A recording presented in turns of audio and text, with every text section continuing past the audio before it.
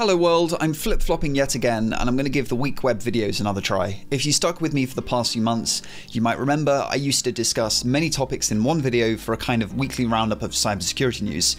Well, I wanted to give them another go, because I see tons of juicy cybersecurity news topics pop up each week that are worth talking about, but just won't stretch to fill a whole video.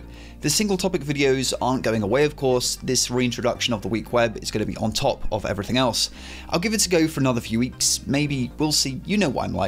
Hopefully the YouTube AI treats them well. Make sure to let me know your thoughts down in the comments and give me a bump by hitting like. I also have a fancy new weak web intro I wanted to run by you all. This video is really just one massive test.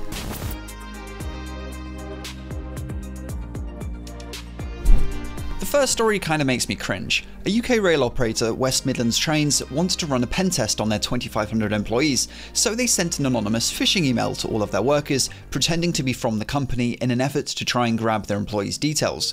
What's wrong with that, I hear you ask? A company being responsible and testing their employees' security practices? Surely this is nothing but good news. Well, the email in question thanked staff for their hard work during the pandemic and offered them all a one-off bonus to say thank you for working during lockdowns. The email told employees to click a link to register for their bonus. All excited, many of them signed up, but all they received in return was an email telling them off and instructing them to make sure to remember not to open suspicious emails or click untrusted links.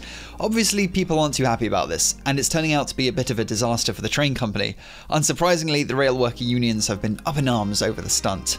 In fairness, this is a very accurate example of how phishing emails work. Scammers will promise you anything in order to grab your details. Though it's not hard to see why this would piss people off. What do you think? Is this acceptable, or should the company be pressured into making true on their promises and actually handing out those bonuses?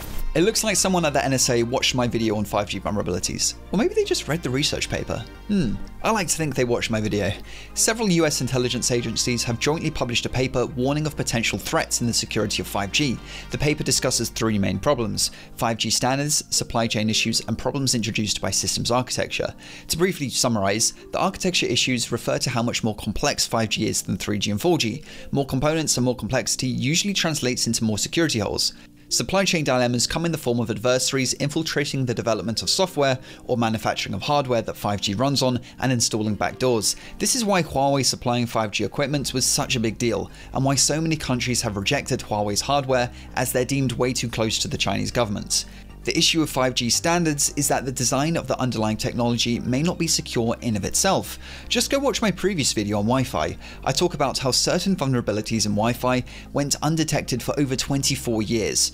Not because of any malicious intent, just due to programming mistakes and bad design. When you get these issues in Wi-Fi, sure, it's not great, but it's not a massive problem in reality, as it's just not realistic for hackers to drive around and hack everyone's Wi-Fi networks.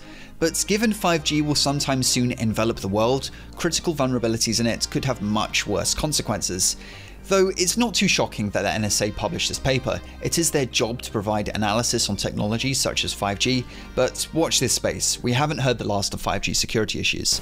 An unknown bad actor has managed to control more than a quarter of the Tor network's exit nodes. Exit nodes are the final servers that Tor traffic passes through before it reaches its final destination.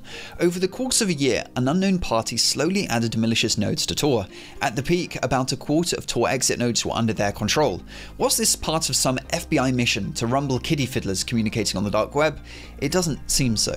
The full write-up will be linked below, of course, though it would seem this was all done in an effort to target cryptocurrency transactions. The threat actor performed SSL stripping attacks on traffic to and from cryptocurrency websites. The researcher's best guess is that Bitcoin addresses were being rewritten whilst in transit in order to change the destination of cryptocurrency transfers. Bitcoin mixer services are quite common on the dark web. They aim to mix Bitcoin linked with crime with clean coins. Given all Bitcoin transactions are public, these services are really important for criminals in order to obscure their trail of crypto. It's theorized that these are the services which have been targeted by the bad actor in this case, though the compromised exit nodes have now been removed. Paying ransomware ransoms could become illegal. In the UK at least. The UK government has launched a review into the Computer Misuse Act, which is the set of laws which handle pretty much all aspects of computer-related crime. The argument is that paying ransoms only encourages ransomware. If the act of paying ransoms was made illegal, then this could kill the concept of ransomware overnight, as there would simply be no money in it. And I'm kind of in two minds over this. Sure, if everyone did stop paying ransoms, then ransomware would be stopped in its tracks, by definition. However, that being said, I reckon this would only serve to decrease transparency from companies that have been hacked and held to ransom. After all, if a hacked company desperately wants their data back and is willing to pay for it, then they will just pay for it and just not tell anyone about it, thus just driving this whole charade underground without actually fixing the problem at hand: poor security practices. This is something I'm really interested to hear your guys' opinion on. Should paying ransoms be made illegal, and will this even fix the issue? My mind really isn't made up. Let me know your thoughts down in the comments. The Apple vs Epic Games lawsuit has blown the lid on some dubious dealings by Apple. As reported by Wired, an email entered into court last week details how Apple handled the worst mass iOS compromise on record. In 2015, it came to light that 4,000 iOS apps had contained code that made iPhones and iPads part of a botnet. This was all due to legitimate developers developing apps using Xcode Ghost, a counterfeit copy of Xcode, which is the IDE used for making iOS apps.